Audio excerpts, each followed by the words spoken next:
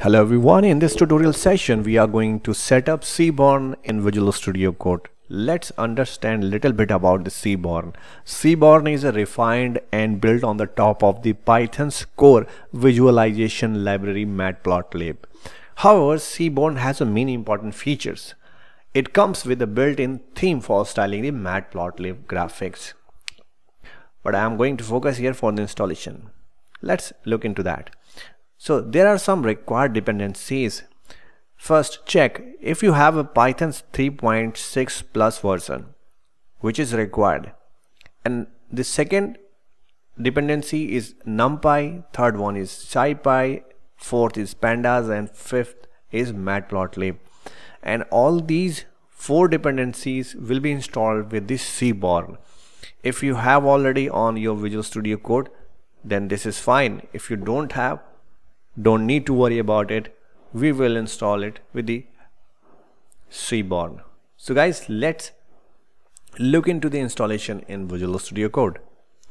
So let me take you inside VS Code. So this is my VS Code. Now on the top menu item, click Terminal, and now click here New Terminal.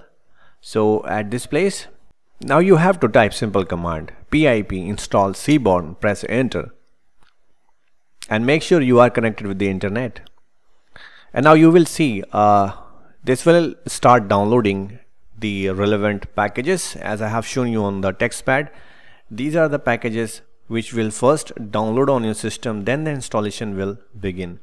You can see numpy, scipy, pandas, Matplotlib, and the Seaborn, and you will see such kind of message installing collected packages. This will take 2 to 4 minutes for the complete installation. After that, we will do a test run. We will see everything is set up properly or not. So guys, you will see the message successfully installed Matplotlib, numpy, pandas, scipy, and the Seaborn. If you have these packages already installed, then this will be updated. Now it's time to write a sample code for the test run. So this is the folder which I have created on the desktop, and I have just opened here. Now I will create a one Python file with the help of this create new file icon, and the file is created. Now we need a sample code to test the setup. So this is the simple plot creation code. So I have just pasted here. You can see at the line number 1 we have an import statement for the Matplotlib. At line number 2 we are using Seaborn. With the help of sns.load dataset, we are loading one of the dataset which is penguins, and we are creating a joint plot. At line number 6 we are just showing that plot. Now we have just saved this file. Do the right click and run this file. Within few seconds we will see a graph plot on the screen. Here we go, we found this. So guys, you can see this plot is just created, but we are not getting any style because we have missed one statement. So if you want a background grid style, you have to add one statement just below the line number 4.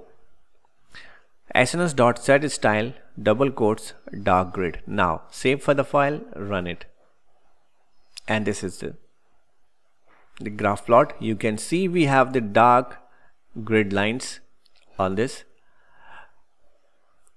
plot, and we have a lot more options for the customization and styling of this graph plot in Seaborn. So guys, this is the process. You can set up the Seaborn and you can start developing your project in the Visual Studio Code. I hope you guys found this video tutorial relevant and useful. Please hit the like button and don't forget to subscribe my channel. And guys, for now, thanks for watching. Cool IT help.